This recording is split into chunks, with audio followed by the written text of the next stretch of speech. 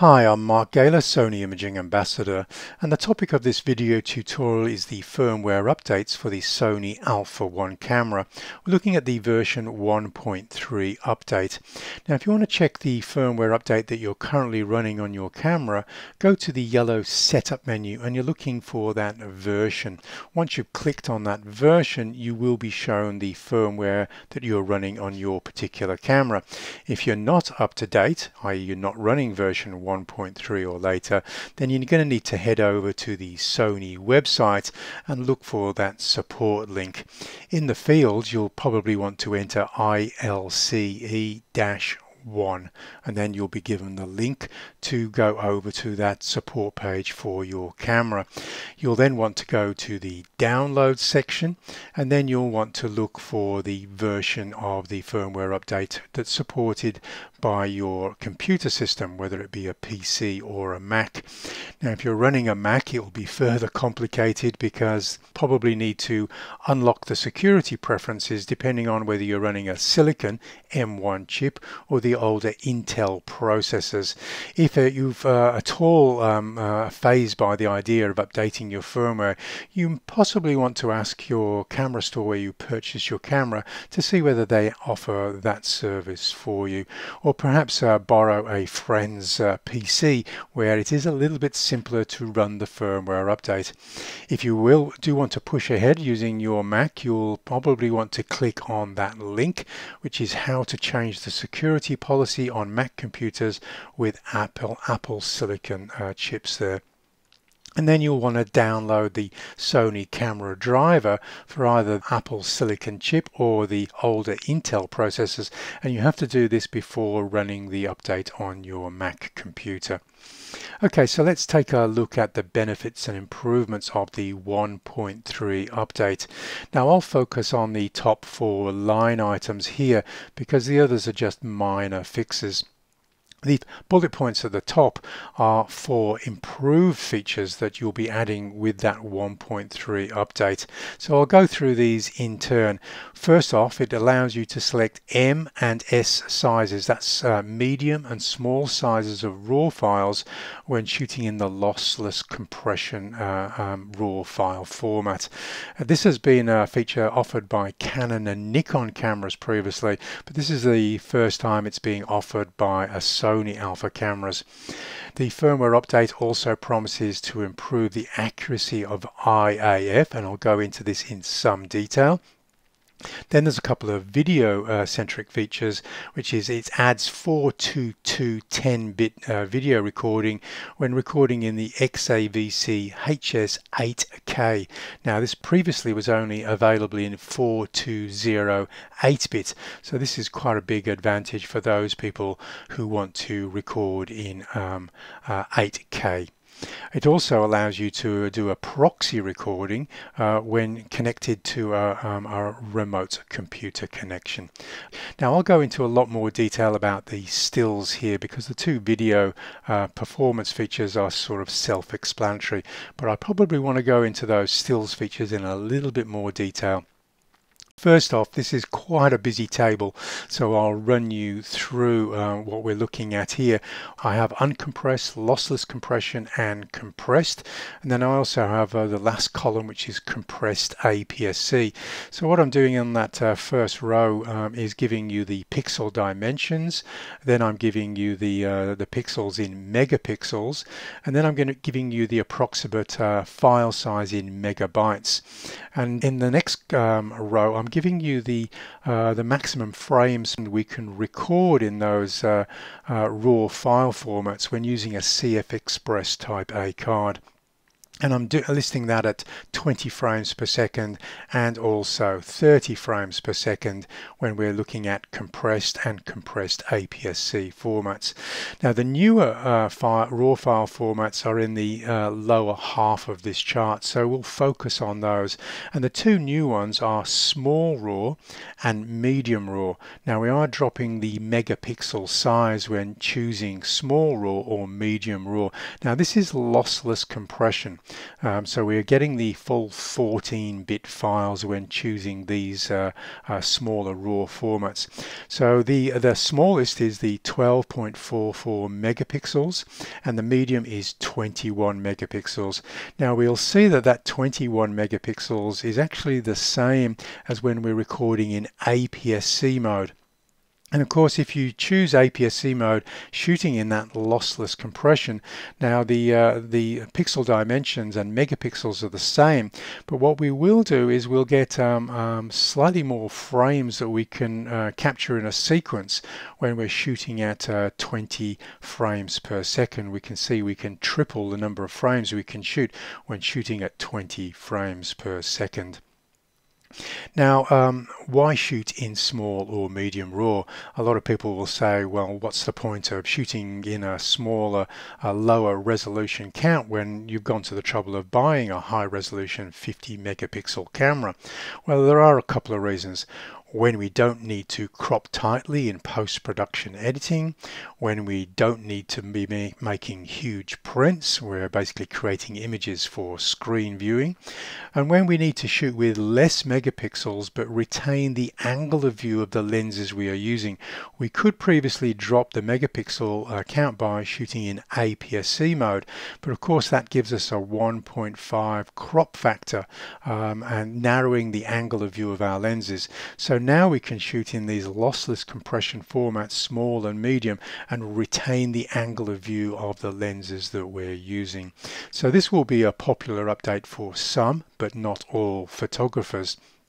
This slide is showing you some of the relative sizes between resolutions of sensors that we can be using in different cameras and how many pixels we actually need to fill a 4K screen, which is just 8.3 megapixels. So we can see even with the Alpha 7 IV at 33 megapixels and the Alpha 1 at 50 megapixels, we've got way more pixels than we actually need for somebody who is preparing images for 4K screen viewing. Now there are some advantages to shooting in higher resolution, but sometimes we don't need that many megapixels as indicated by this particular slide. To give you another example, another comparison, is here I'm magnifying a view to 100% on a large 4K monitor, and there's the relative size of the 50 megapixel image, which would pretty much wallpaper the room that I'm sitting in if we were going to that full resolution. And of course we can maybe get some of that resolution if we're outputting to an 8K monitor over 40 megapixels, but often that 50 megapixels is just way too many megapixels for preparing images for screen viewing. So what happens is when we're exporting images from, say, Lightroom for screen viewing, we're basically just dumping 42 megapixels that are surplus to requirement. Now one could say, if I'm not going to be cropping aggressively in post-production, why am I shooting in the full resolution of the sensor? So this small and medium RAW file formats now give photographers the choice of downsampling in camera. Obviously, if we're recording lots of images very quickly, fast bursts of images, it's going to take up a lot less storage on the computer if we're recording in lower megapixel counts. So again, a reminder of that small RAW dimensions, and we can see even the smaller RAW file dimensions at 4,320 pixels on the longest dimension is still more than a 4K file, which is 3,840 pixels on that longest dimension. So even the small RAW has enough megapixels to for our needs for a 4K screen image. Now this of course would be very useful for instances where maybe a photographer is creating still images in the RAW file format for creating a time-lapse movie using the interval shoot function. If we're just recording those smaller files, then of course we're having to downsample less when exporting those images in order to create that time-lapse movie in post-production. Now, one of my patrons asked me, was there any advantages to maybe dynamic range or high ISO performance if we use the small RAW rather than the large RAW? Now, I ran a quick test and I actually couldn't see any advantages either to dynamic range or high ISO performance. Remember, the sensor sights on the sensor are still the same size. We're not growing the sensor sights to, say, maybe comparing it to an A7S III. We're still using the existing sensor sights of that 50 megapixel. So I wasn't expecting to see any advantage in either dynamic range or high ISO, and that was borne out by my initial tests there. Of course, I did say that some photographers won't want to shoot in small or medium RAW because they do find advantages to shooting it with 50 megapixel resolution, even if they only want to output images for screen viewing on 4K screens. And here's one such example here where I'm exploiting the very wide aperture of my 135 prime, but of course I don't have quite the reach that I want, so I'm just cropping in post, and I can pretty much exercise a 2x crop in post-production. I only really need a quarter of that 50 megapixel file, so I can crop much tighter, and so long as I'm using good G or GM glass, I won't be disappointed with the amount of detail by cropping quite so tightly in post-production. And of course this is also borne out in this example where I am at the maximum zoom of the lens, 600 millimeters, and I'm still not close enough to this running greyhound, but shooting with that 50 megapixels does give me the option to crop in tightly. I could of course cropped in APS-C mode in camera first and then crop more in post-production later, because really I'm just looking for a 2160 pixel high image which will go the full height of a 4K monitor, and you can see how generous a 50 megapixel image is that gives us that flexibility of cropping in post-production. Now for sports shooters, I possibly think that they won't be using the small or medium RAW lossless compression. I expect that they will carry on shooting in the compressed file format, because what happens by shooting in the compressed file format rather than the lossless compression is you're going to massively increase the number of frames that you can capture in a sequence of images at either 20 or 30 frames per second. When using a CF Express card and using the compressed RAW file format, we almost have a limitless buffer that we can carry on capturing images to. The camera is very reluctant to want to slow down when shooting in the compressed RAW file format at the 20 frames per second, which is the high rather than high plus drive mode. If we are shooting in the high plus drive mode, we may get as many as 385 raw images. Now some people will say, well, but I don't want to lose the quality by shooting in compressed. But I have to remind some photographers that most, well, not most, but many pro sports photographers still shoot in the JPEG file format, which is 8-bit, 250 levels per channel, and they're happy to just to do the editing on those JPEGs. Now if we are shooting in the compressed RAW file format, we're dropping the bit depth from 14 to 12 bits, but we have 4,096 levels per channel. They are very robust at in post-production editing, and we do have the extra dynamic range by having shot in the raw file format rather than JPEG. For many sports shooters, that's more than enough quality.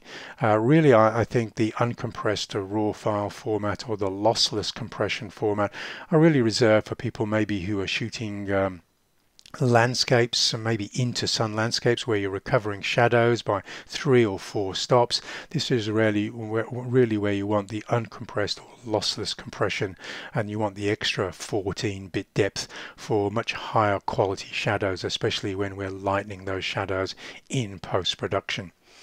So one of the other improvements of the firmware update for the Alpha 1 with this version 1.3 was claimed improvements to the accuracy of the IAF.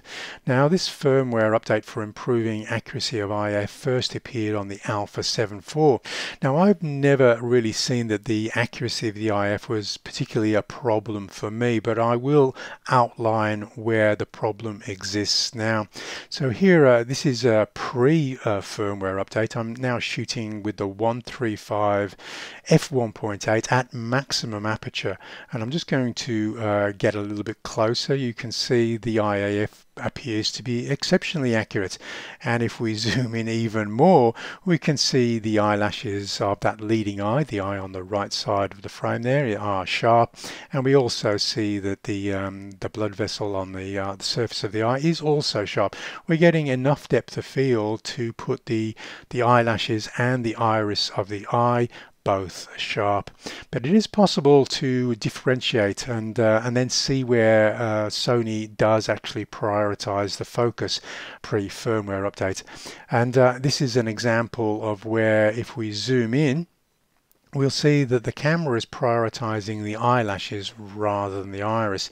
You actually have to get very, very close to actually force this IAF.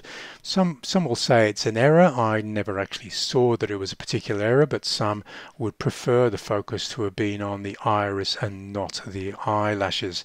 Okay, so we can force this, especially when we get very close, and we also turn the portrait, the head of the subject we're photographing, at this 3/4 angle. Again, sometimes you can sort of get away with this even before the firmware update, as in this example here. Again, we can still see the eyeball and the eyelashes still are both sharp. We're losing focus on the eyebrow, but we've still got enough depth of field for the iris and the eyelashes in this particular shot.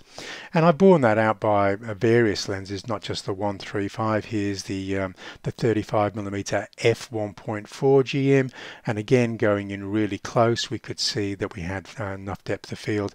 This is the 50mm f1.2 GM. I'll go in, I'll actually step a little bit closer.